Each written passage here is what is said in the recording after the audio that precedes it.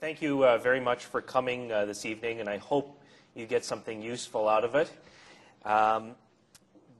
I hope to provide some thought-provoking material about sleep tonight, and we hope that you will consider this information to improve your health and the health of others. So the objectives this evening are to review some basic facts about sleep. Secondly, to focus on aspects of sleep particular to Parkinson's disease, and to review some basic tips to improve sleep quality. So why should we think about sleep? Sleep problems are common and can be serious. Sleep problems impact our sense of well-being and quality of life.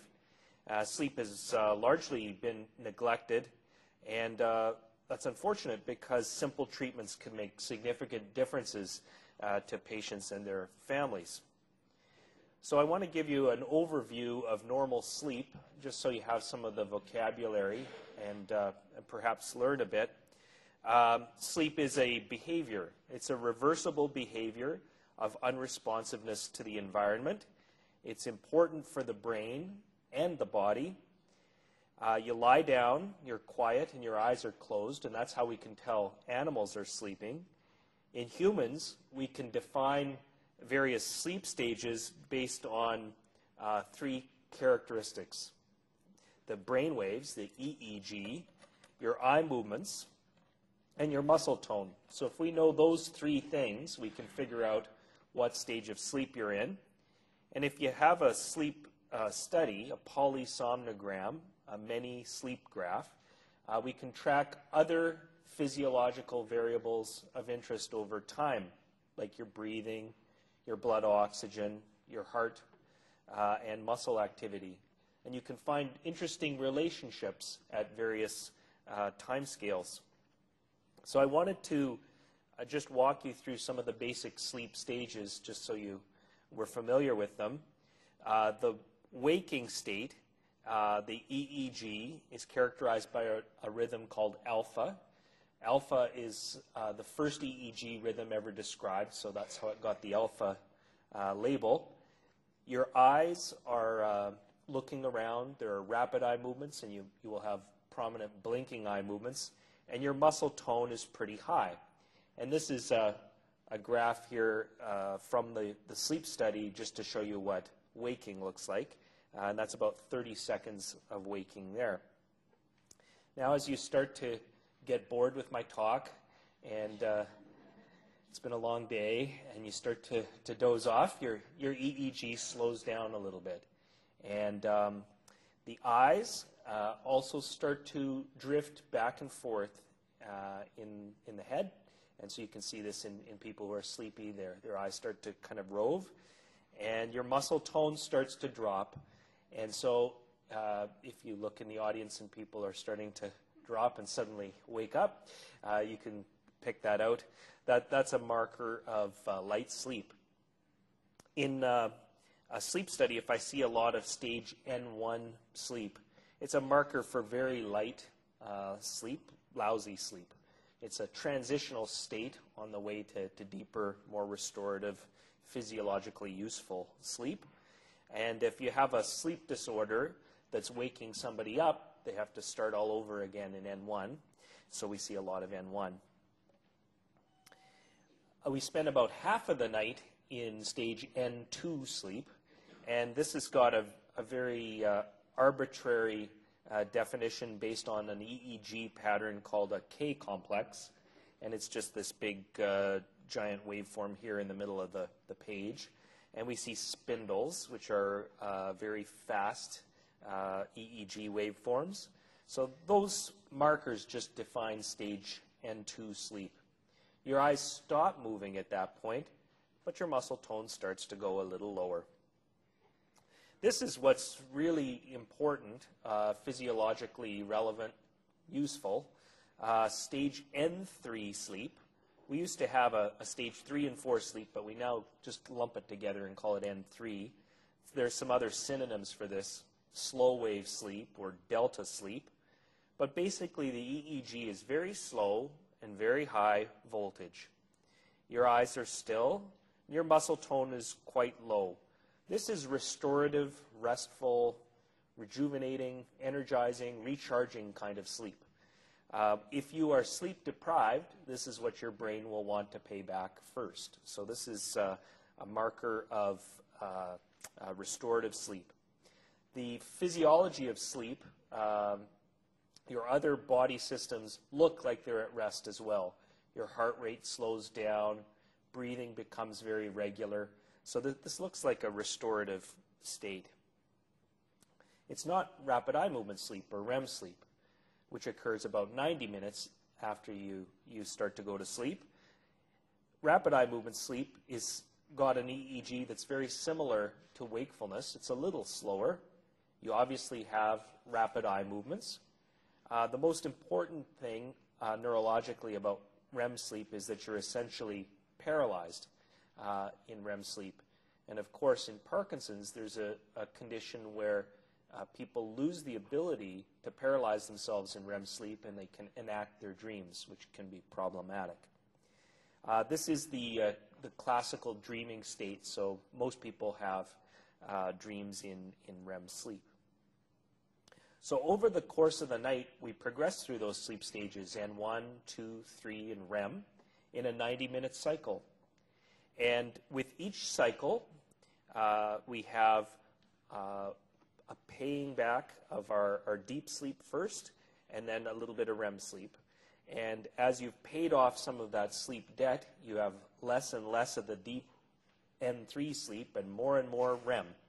So this is a graph called a hypnogram, a graph of the sleep stages over time. And here's bedtime and wake time. And so we're looking at a whole night here.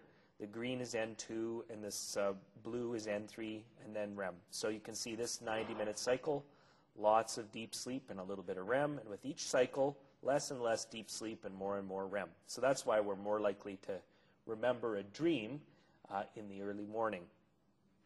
So as a distribution over the whole night, we spend about 5% of the night normally in this light transitional state called N1, about half the night in N2, about a fifth or 20% in N3, the restorative, restful, rejuvenating kind of state, and about a quarter of the night in REM. So that's a pretty normal distribution.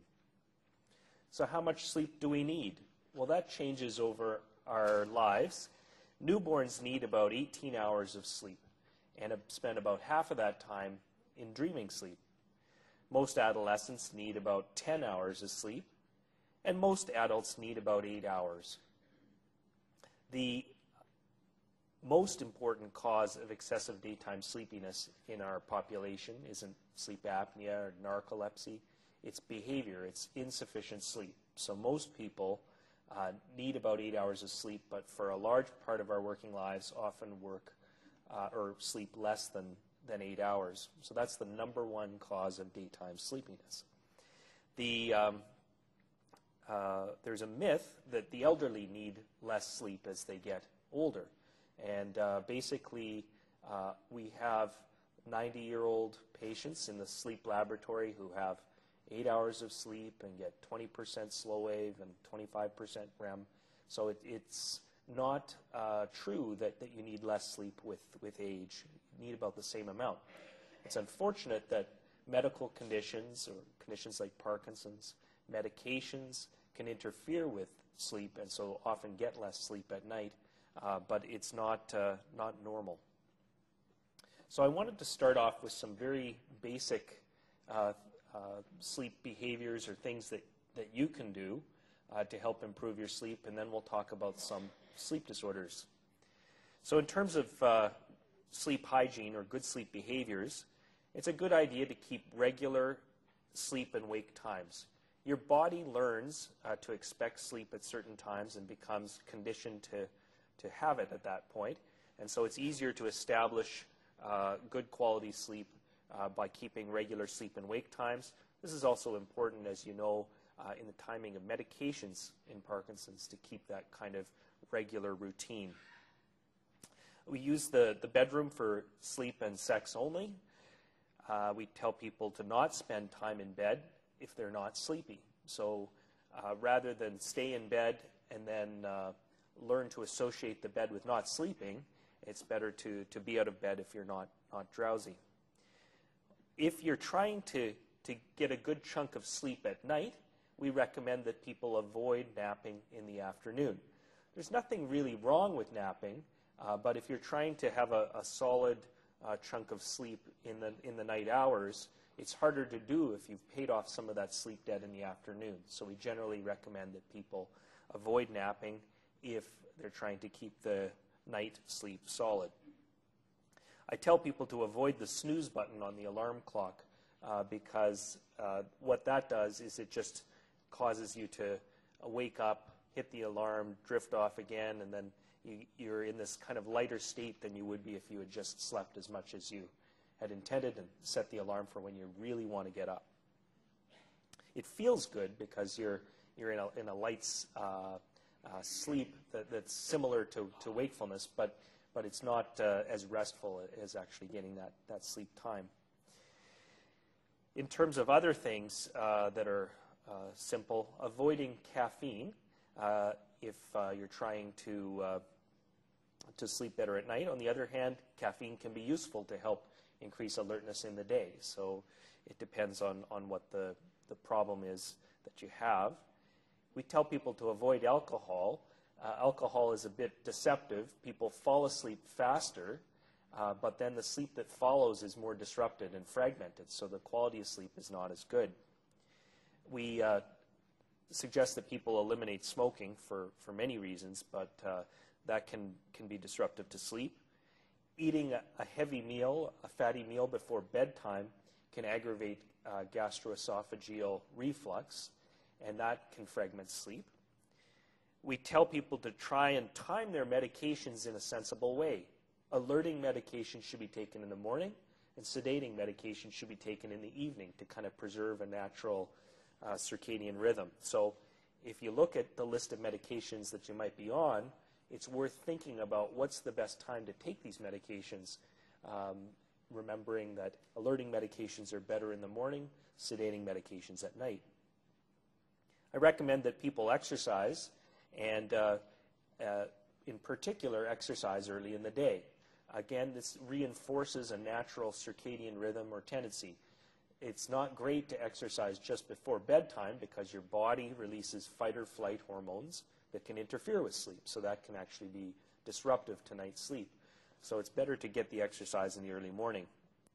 I also tell people to avoid working at the computer at close distance to their eyes, particularly at night, because the light from the computer screen is a signal, a light signal to the brain to wake up. So that's why roosters crow in the morning.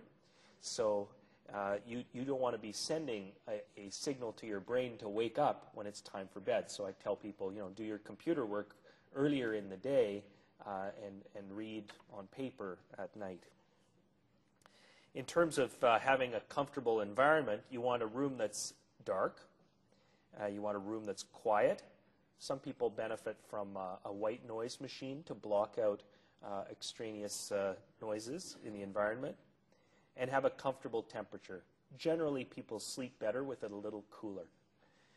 Have a comfortable bed, but not a water bed.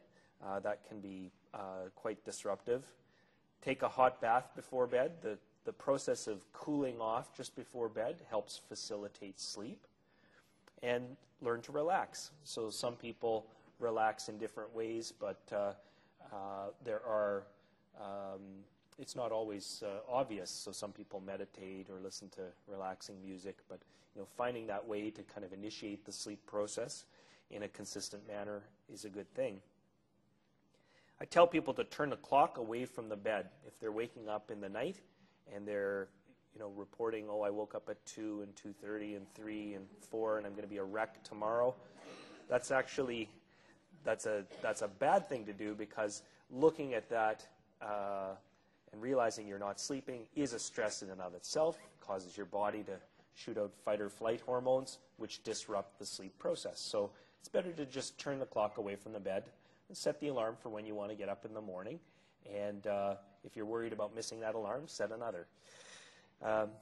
Keep a list of worries outside the bedroom. So it's a two-part thing. First of all, it helps you figure out what the major concerns are right now, rather than having free-floating anxiety, which is the worst kind of anxiety, to kind of list out what the major problems are that you're facing, and a tentative plan.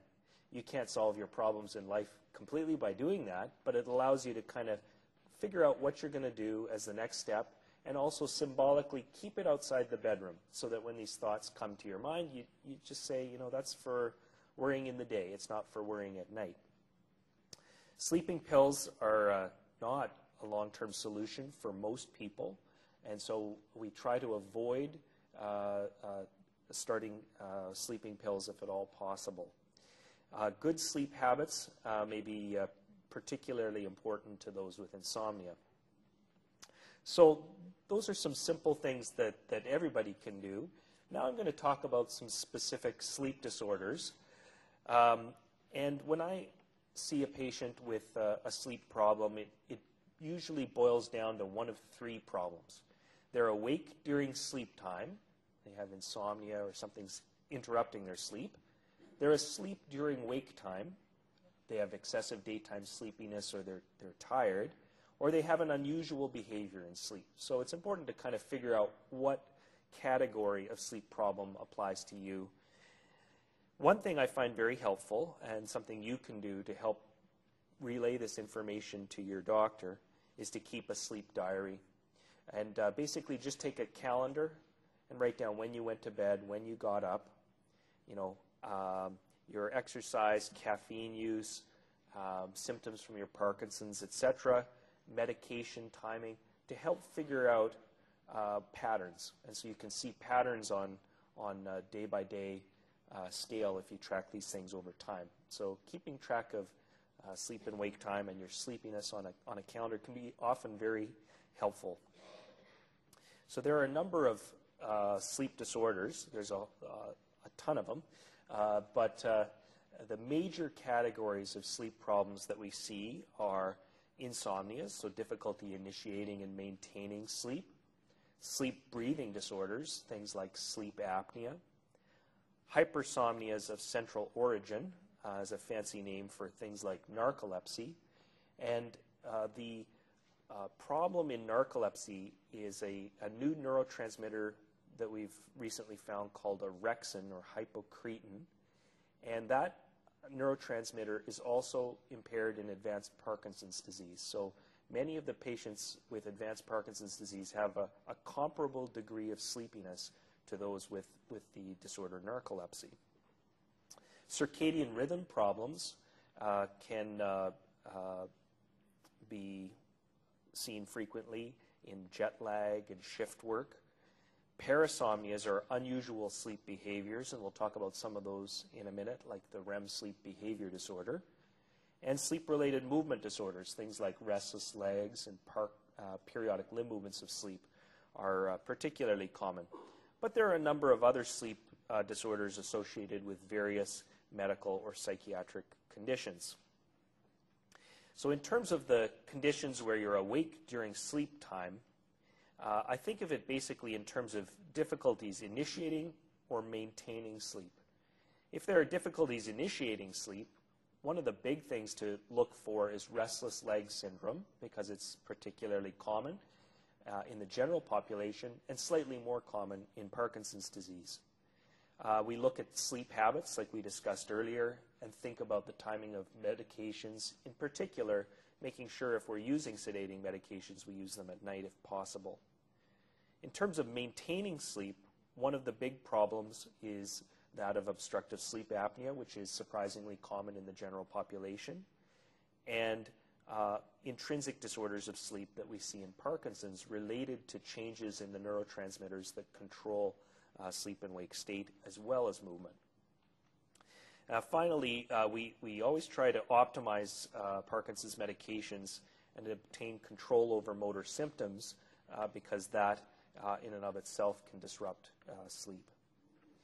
If people have a problem with being asleep during wake time, that is daytime sleepiness, obstructive sleep apnea should be considered, and other forms of sleep-disordered breathing. So For example, in the related condition multiple system atrophy, people can have a problem called stridor, where they have quite labored respirations in sleep, and that is an important condition to identify and treat.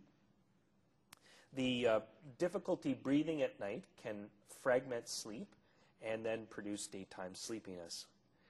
So daytime sleepiness is common in Parkinson's disease, and some medications we use for the management of Parkinson's can contribute. Things like dopaminergic drugs. Stimulant medications can be helpful sometimes in sleepiness seen in Parkinson's disease. So we talked about some unusual behaviors in sleep. Briefly, we described the REM sleep behavior disorder, where the ability to paralyze ourselves in REM sleep is lost, and then there's an emergence of motor symptoms. We often see that these patients have violent dream enacting behavior. So they, if they dream they're being chased, they'll move and run. If they dream they're hitting, they might swing their arm out.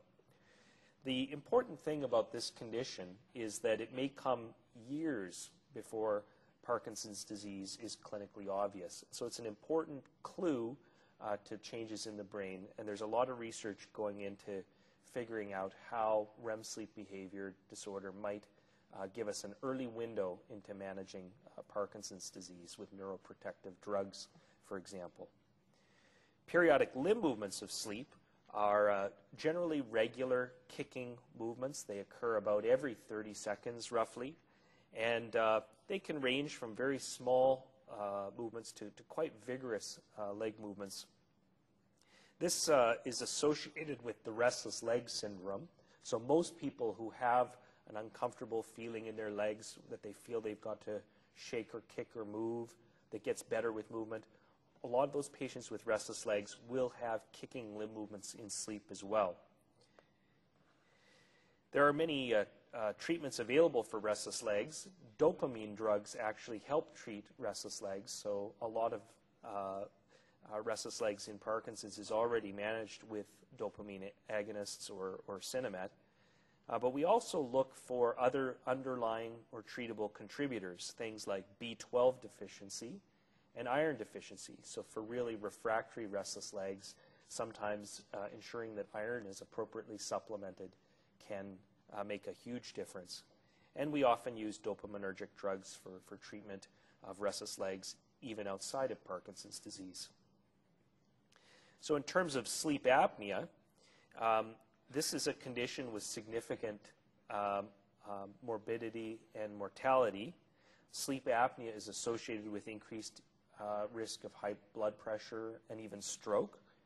And people who have sleep apnea have a higher incidence of traffic accidents because they're sleepier.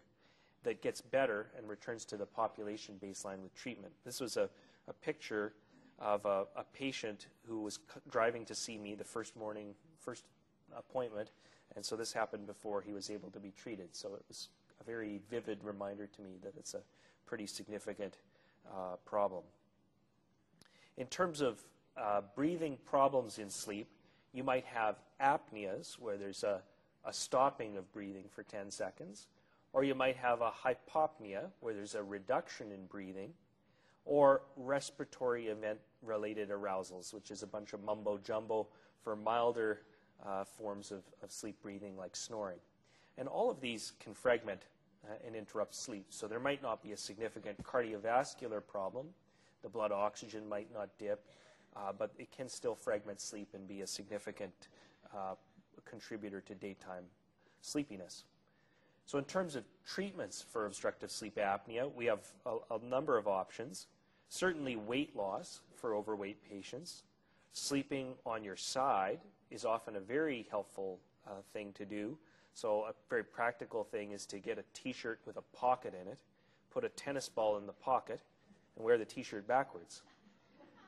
That way, if you roll on your back, it'll be uncomfortable and you'll stay on your side. And so that'll help prevent people from getting into trouble while they're on their back. One of the most common treatments is continuous positive airway pressure, CPAP. It's a mask that patients wear over their nose attached to a blower. And basically there's a tube that connects the two things. So there's a forced air into the mask, into the airway. And that just holds the airway open so that it doesn't collapse down on itself. And it can be very helpful for some patients.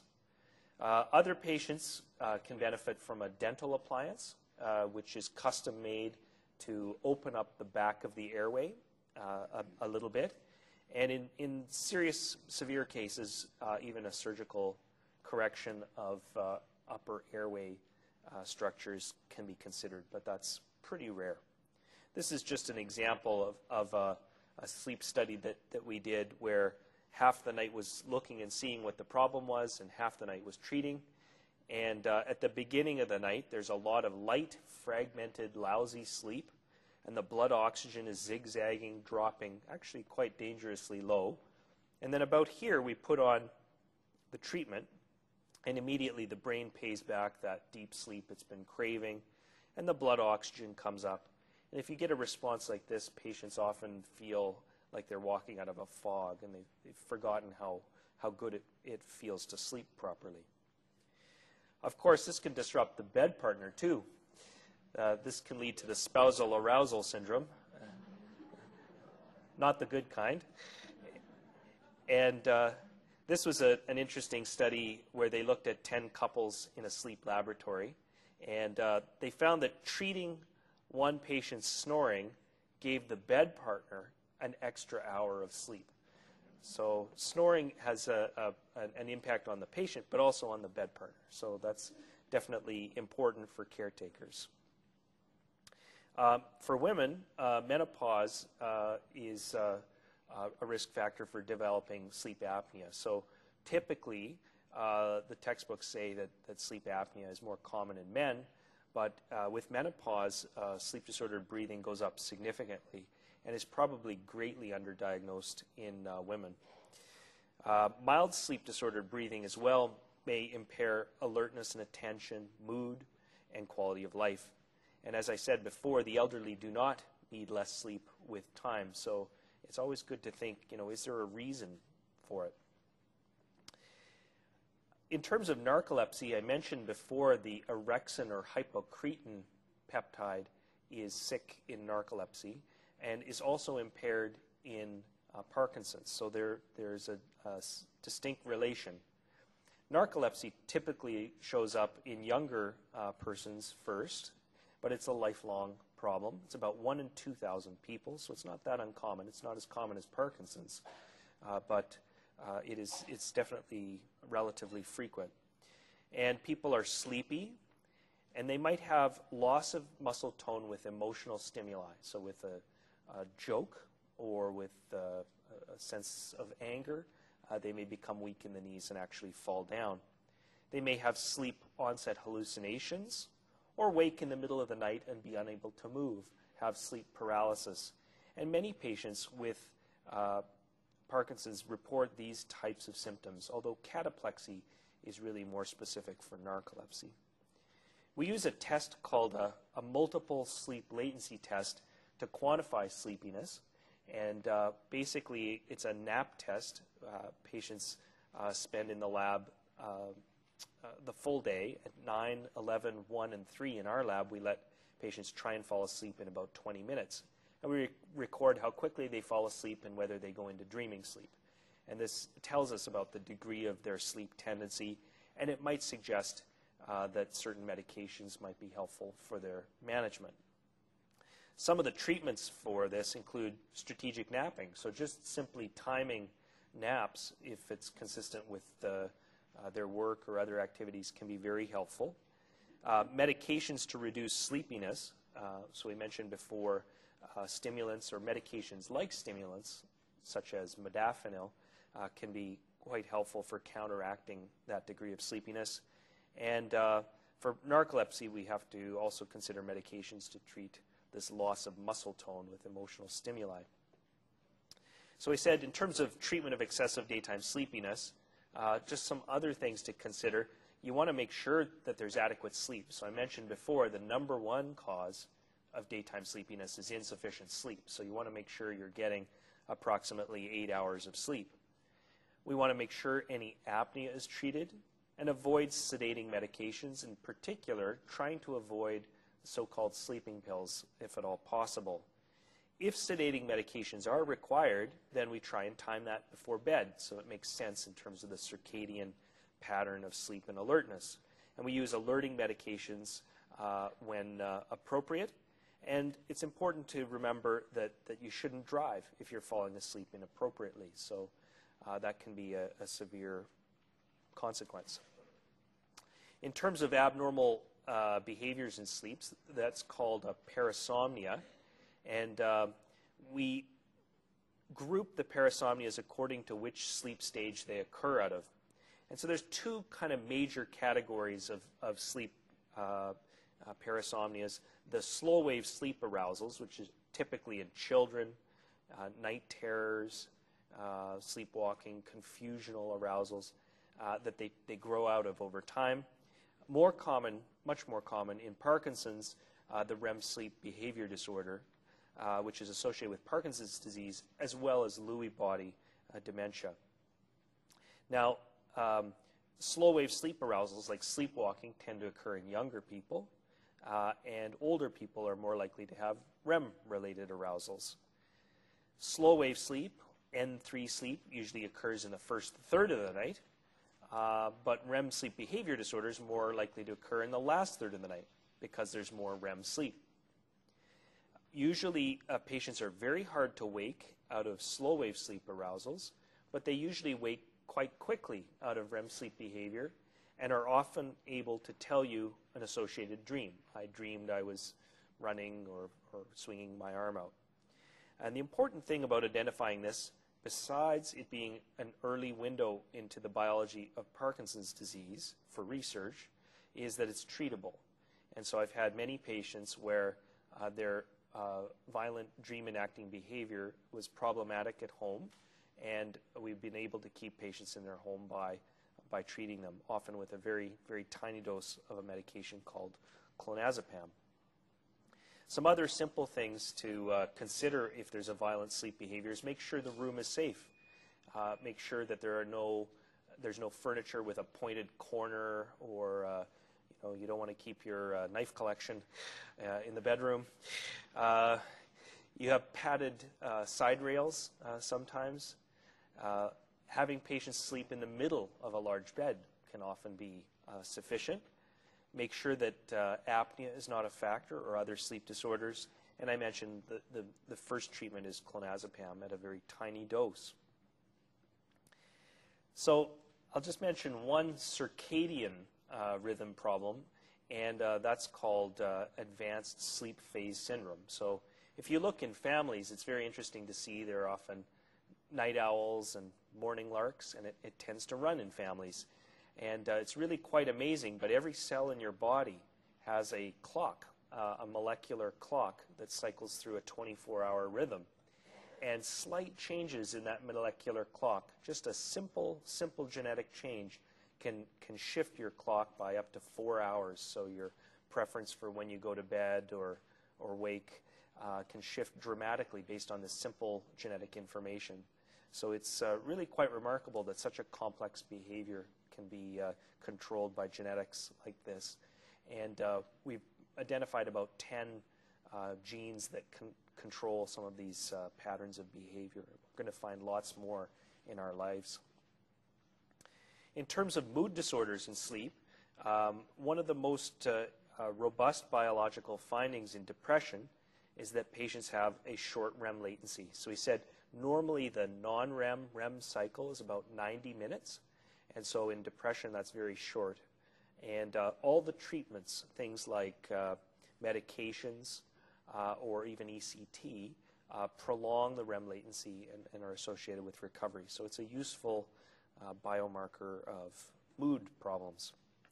Many medications have effects on sleep and wake control as well. So drugs like antihistamines make you drowsy. Stimulant medications and caffeine increase alertness. Benzodiazepines, or so-called sleeping pills, actually reduce deep sleep. They get rid of slow wave sleep, which is that restorative, restful state. And so that's why When we look in population studies of the elderly, patients who are on sleeping pills like that are more likely to have falls and accidents. So we spend a lot of time trying to find behavioral ways to manage sleeplessness, make sure other sleep disorders are addressed so that patients don't have to have some of the side effects associated with some of these medications. Antidepressant medications tend to reduce REM sleep. That doesn't seem to be as problematic. So you can lose a lot of REM sleep and it doesn't affect your brain in such a bad way. Alcohol, we mentioned before, hastens sleep onset, so people sometimes get into a pattern of using it to induce sleep, but the problem is the sleep that follows is often very fragmented and not restful. So some clues to sleep disorder, things, if you've got some of these red flags you might want to discuss with your doctor. Do you get a restless feeling in your legs at night before falling asleep? It's relieved by shaking or kicking or moving. That might suggest the restless leg syndrome, and there are a number of treatments for that. Does it take you longer than 20 minutes to fall asleep? That might be a sign of a problem. Do you snore loudly? That's definitely a concern for sleep apnea. Unusual behaviors in your sleep, or violent or dangerous, should definitely be investigated. If your bed partner sleeps poorly, it's worth thinking about their sleep and making sure that gets treated, because that could be impacting you as well. Do you wake up many times throughout the night? If you wake up once or twice, that's normal. But if you're waking up every hour on the hour, there's probably something intrinsically abnormal about the sleep, and it's often sleep breathing problems. And then are you falling asleep in inappropriate settings? So when you're trying to maintain alertness, that can be a sign of excessive daytime sleepiness that may warrant treatment. There's a scale called the Epworth Sleepiness Scale, which you may want to look up on the internet sometime or try out yourself, but it asks how likely you are to doze off or fall asleep in a variety of settings. And if you go through this and you kind of say, if I'm sitting and reading, I would never doze off, and watching TV, there's a slight chance, you can add this up and get a total score and then figure out if you're kind of within the normal range or not. So that's called the Epworth Sleepiness Scale. So some simple things that I mentioned earlier, I'm just going to repeat again to highlight. Simple things that you can do. Try to get 7 to 9 hours of sleep. Most people need about 8 hours of sleep. Try to get regular sleep and wake times. Avoid large meals, caffeine, and alcohol or fluids several hours before bedtime. Exercise prior to bedtime, preferably earlier in the day. Get light exposure in the day. As I mentioned before, light is a big trigger to your circadian system. And if you have a very dark room, and we have this problem in Canada because we have a lot less light, you can not have sufficient light to properly entrain your biological clock. So I always encourage people to get lots of light exposure in the morning. Get outside in the morning to get that, to get exercise, and then you've got the light stimulus and the exercise stimulus to help entrain a normal circadian rhythm. Keep your bedroom cool, dark, and quiet.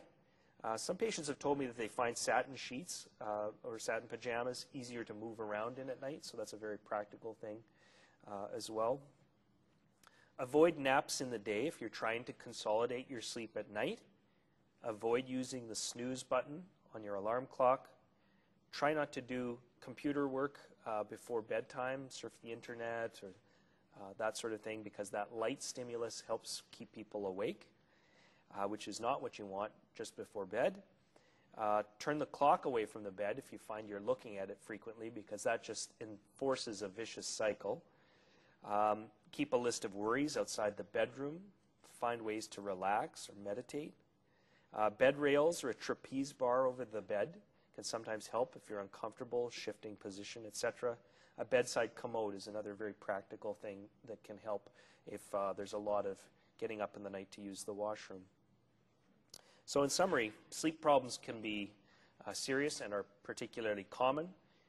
Oftentimes, very simple interventions can make a big deal of difference to patients and their families. Sleep hygiene is an important first step, and everybody needs to do that, even if they've got a sleep disorder. If sleep is still a problem after you've addressed sleep hygiene, then talk with your doctor. So I'll just mention quickly, I'm at Sunnybrook Hospital, and our vision is to provide the best neurological sleep patient care, teaching, and research. We have a nice group there. We've been working as a research-based laboratory since 2004, and we're trying to open this up. We operate as a multidisciplinary group, and we're here to help. So for people living in the area, if they're having trouble with sleep, just have your family doctor refer to Sunnybrook Sleep Lab, and somebody in our group will give you a thoughtful assessment and try and help out if you're stuck. So that's at Sunnybrook. We usually see patients and talk to them first and figure out if a sleep study is even needed. Oftentimes it's not. You just have to plan out the timing of medications or these sorts of things. So it's helpful to sit down and go through these issues in detail. Okay, so that's the end of my presentation, and that's my 45 minutes. So thanks very much for the attentive listening, and write down your questions, and we'll pick them up, and we'll go through some of them after the break. Thanks very much.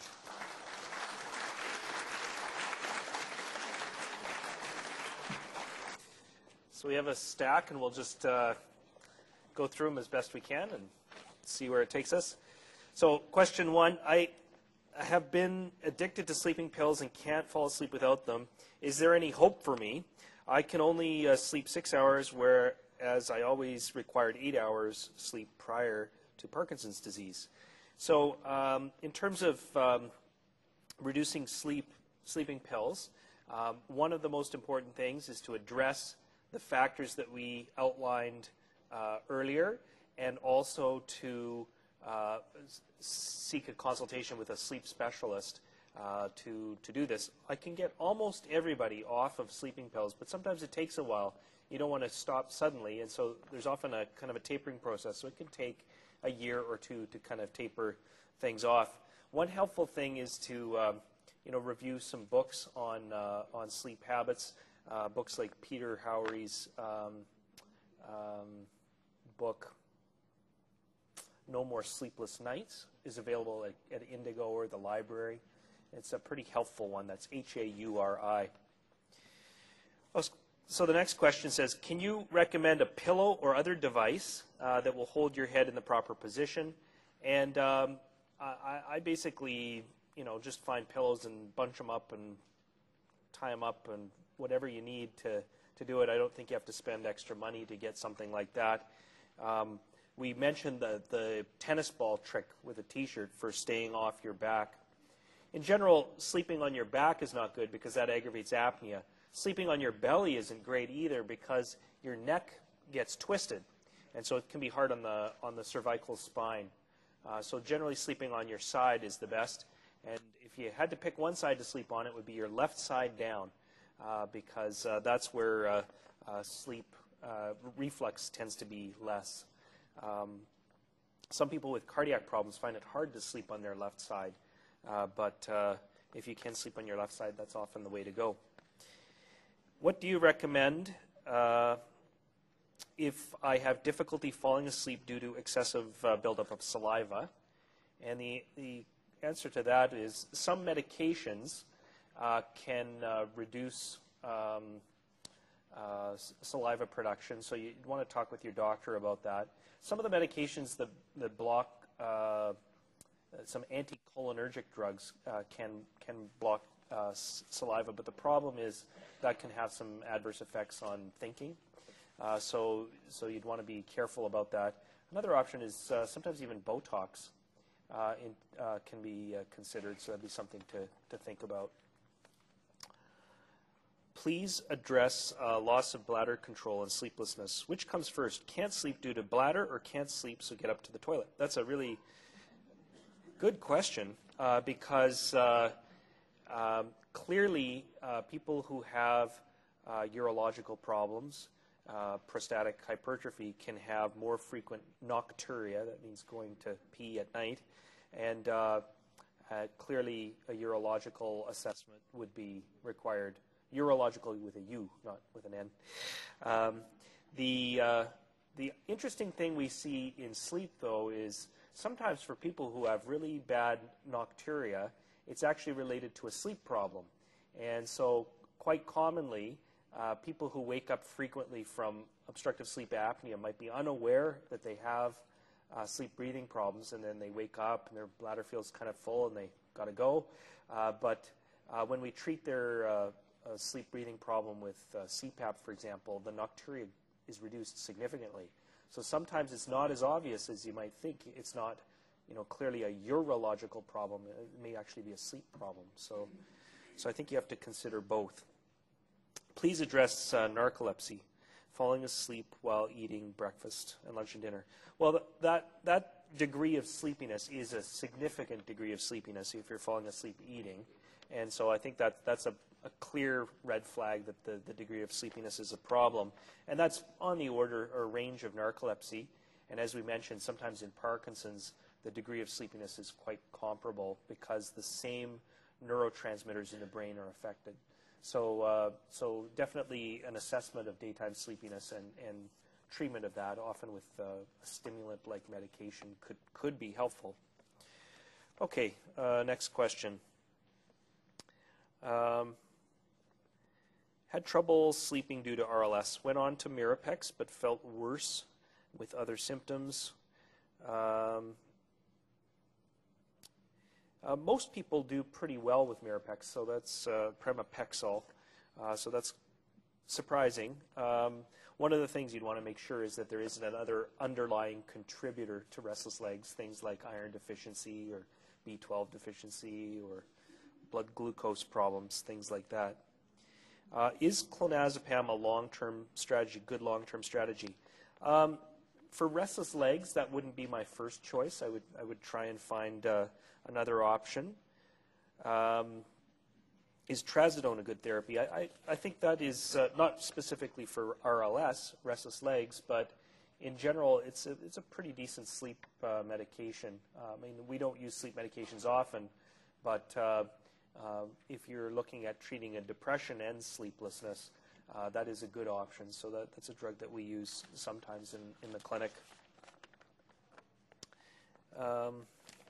Another question here.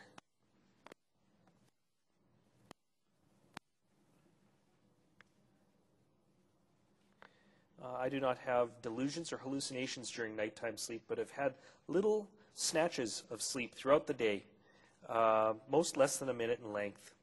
I have a little dream or a vignette which disappears immediately on returning to the waking state.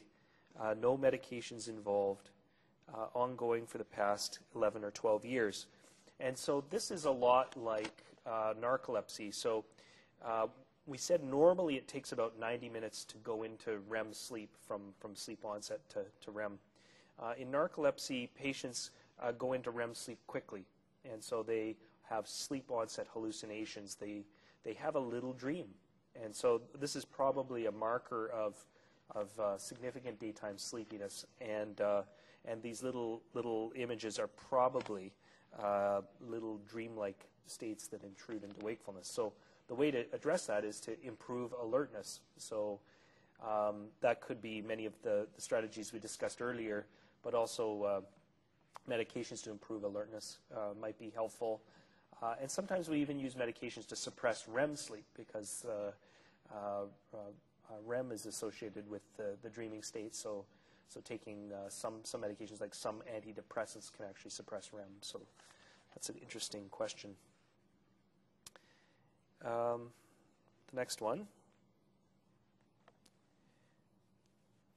I wake up every night around 3 or between 3 and 4 and cannot get back to sleep. I seem to function since I do not nap during the day and never feel tired. I don't think that's a worry. It depends a bit on when you go to sleep. I mean, if you go to bed quite early, getting up at 3 or 4, if you're going to bed at 7, 5 and 4, you're getting 9 hours. So kind of depends a bit on the timing of sleep, but waking up around 3 or 4 in the morning is pretty not uncommon. There's kind of a natural tendency to kind of arouse around that time. The other factor here is that the sleep at the beginning of the night is the most intense, and your brain pays back this sleep first, so it craves deep sleep, and you get a lot of sleep early on.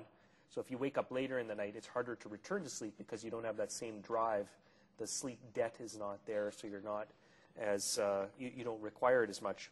So if you don't feel tired in the day, I wouldn't worry about it. I don't think it's a significant problem. Another question. I'm a very active person and sleep reasonably well. However, as soon as I sit down to read or watch TV, I fall asleep. Certainly, different activities will induce levels of arousal. So in an active scenario where you're talking to somebody or standing up, alertness is more likely to remain. In a passive setting, sitting, watching television, not a lot of sound, not a lot of stimulation, not a lot of movement, people are more prone to fall asleep. That's natural. In more significant cases, if it's becoming problematic, then it could be a sign of an underlying disorder. But many people will doze off in passive settings, and certainly more than in active activities. How about Gravol to help sleep, or melatonin? So Gravol can aggravate the restless leg syndrome. So that's one problem with Gravol. Melatonin does work. There have been studies on blind individuals, and normally your circadian clock is paced by light. So if you do not have sight, then you have to find another way of resetting the biological clock. And so they've actually done good studies in blind children, actually, and have shown that they can reset the clock with melatonin. But melatonin is really a small effect compared to the effect of bright light. So rather than use melatonin to initiate sleep, I'd suggest get bright light in the morning to help stimulate alertness in the day, and then sleep will follow better at night. Okay. What are some remedies to treat Parkinson's patients who experience acting out their dreams while sleeping? Boxing, swimming, shooting, basketball, etc. So the first thing is to make sure that there is not sleep disordered breathing or a sleep apnea that's contributing to that. And many times a small dose of clonazepam at bedtime will help those activities abate. How does someone reduce loud snoring without using mechanical devices? Well, weight loss would be one thing. Avoiding sedative medications and alcohol, that relaxes the airways, so people tend to have more sleep disordered breathing in that situation. Those would be some examples. Some people have prominent postnasal drip, and a nasal steroid type medication can help there. So those are some things that jump to mind. Question: if you don't recall your dreams, does that not indicate a possible problem with the REM cycle? And recalling dreams is not necessarily a good or bad thing. So for example, I'll have patients that don't dream, and that's a good thing because they've got solid sleep.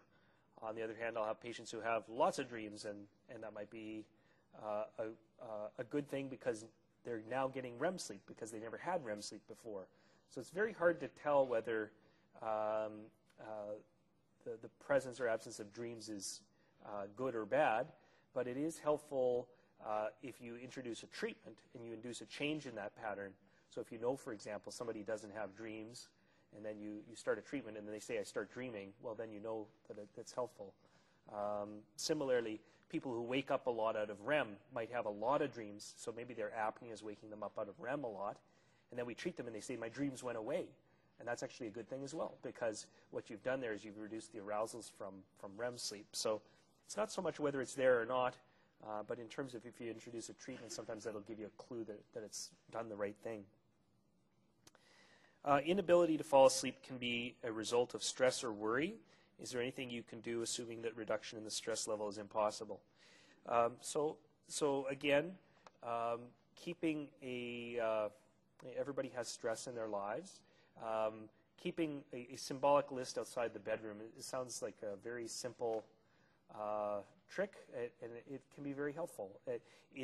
It's a chance to to draw up some tentative plans or solutions, and keeping it outside the bedroom just reminds you symbolically that, you know, bed is for sleep time. It's not for ruminating or going over these things again. Similarly, learning relaxation techniques or meditation, things like that, can help reduce that. And then in severe anxiety situations, a therapist might be helpful consideration. You know, some people use other techniques like deep breathing, progressive muscle relaxation. Exercise in the day is a great way to be more relaxed throughout the day. Is there a correlation between people who sleepwalk as children and adults who develop Parkinson's? And the answer is no. My daughter has night terrors for a few years, from age 2 to 8. How likely is she to get Parkinson's when she's older? No more than the general population. So I don't think sleepwalking is very common in children, and Parkinson's disease is relatively rare. So I don't think sleepwalking in kids is a marker at all. What are solutions to restless legs, medications and non-medications? Well, non-medication first, ensuring you get adequate sleep time and avoiding caffeine are two of the easiest things to consider. Medication-wise, we often use low-dose dopaminergic agonists. Medications like pramipexole are often very helpful.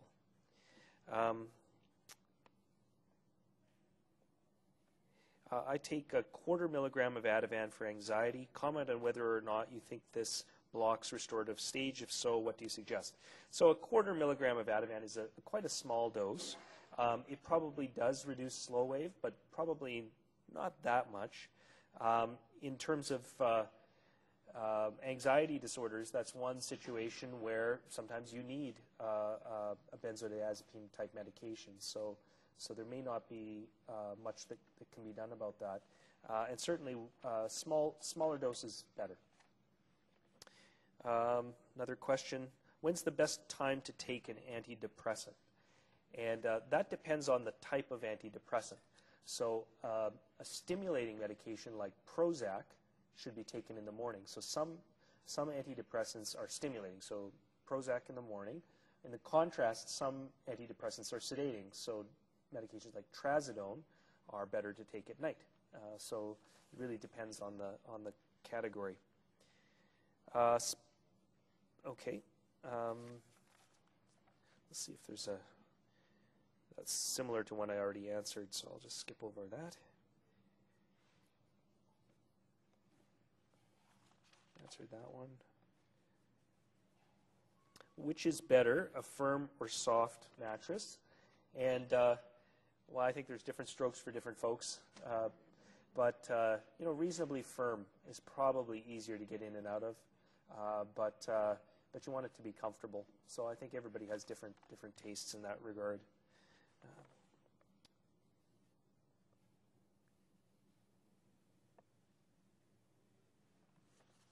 Let's see if there's another one here.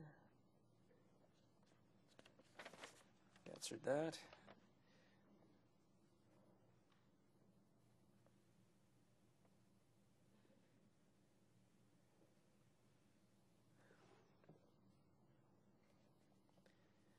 Levodopa 4 times a day, 2 at a time. Sleep after the pills and wake up 1 or 2 hours later and cannot go back to sleep. Have done all the sleep hygiene suggestions. So one of the questions here, I would think, is sometimes levodopa can be sedating, and so people can have naps in the day. If you're trying to consolidate sleep at night, avoiding naps in the day as best possible is helpful. So being active, exercising, getting out, getting bright light exposure in the daytime might be a helpful thing, and the exercise is probably helpful as well. So that's an idea there.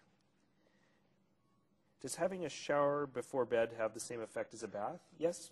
And it's basically it's not the heat, it's the cooling process. So the cooling of the extremities is a trigger in the brain to induce sleep. So that's why, typically people recommended a hot bath, because once you get out, you start to cool off and then fall asleep faster. So that's that. And you can do that with a shower or a bath. It doesn't matter. What impact does depression have on sleep? Well, that's a good question. I think of it the other way around. What impact does sleep loss have on mood? And so certainly many of the symptoms of depression and sleepiness overlap. You're tired, you feel run down, you have low energy, lousy mood. That happens in depression. It also happens in sleep disorders. So I think addressing both is important. So some people clearly have mood disorders. Some people clearly have sleepiness, and there's a whole bunch of people in the middle.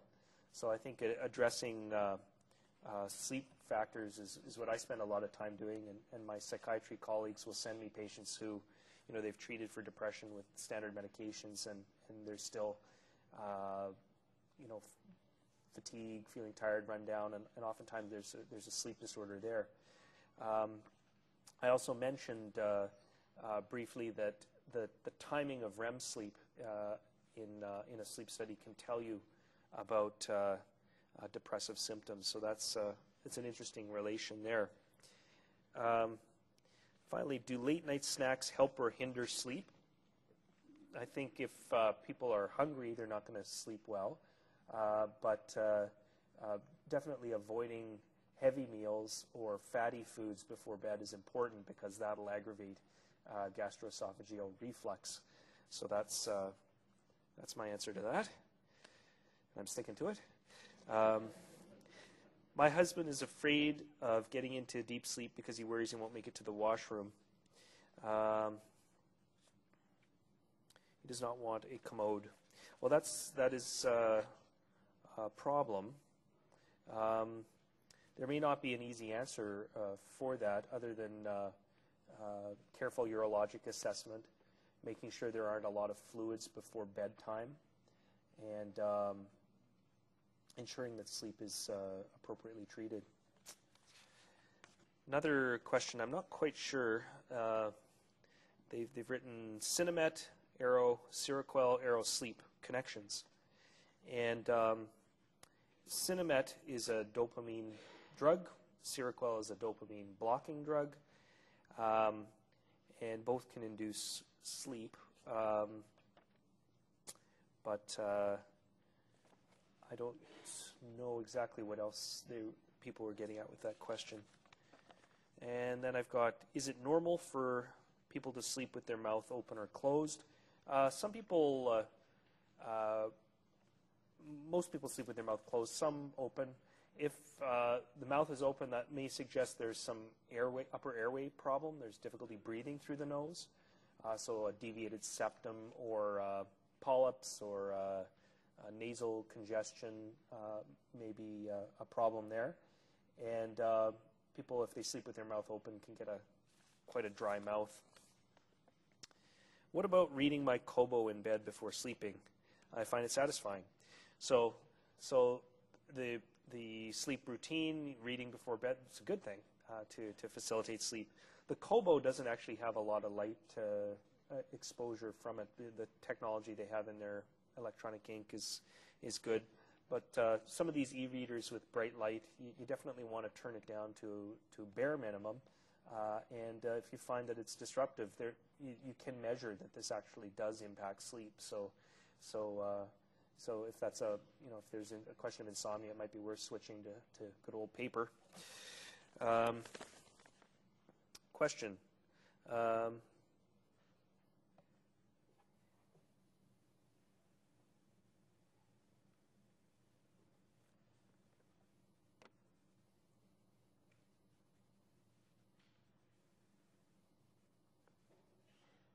You do not recommend sleeping pills, yet I started, I think, oxazepam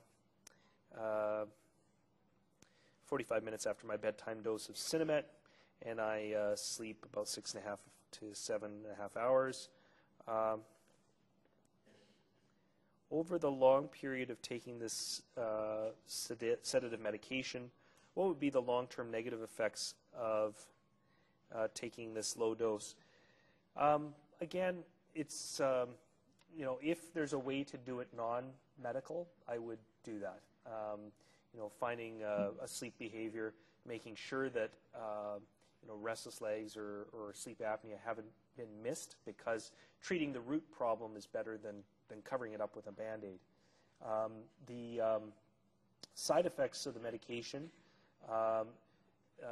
again, if we look in the elderly, the studies, population studies of the elderly on the medication, the major concerns are over increased risks of falls and hip fracture. Also, patients may become forgetful. Benzodiazepines can aggravate memory problems, and they tend to depress mood. So we try and avoid them where possible.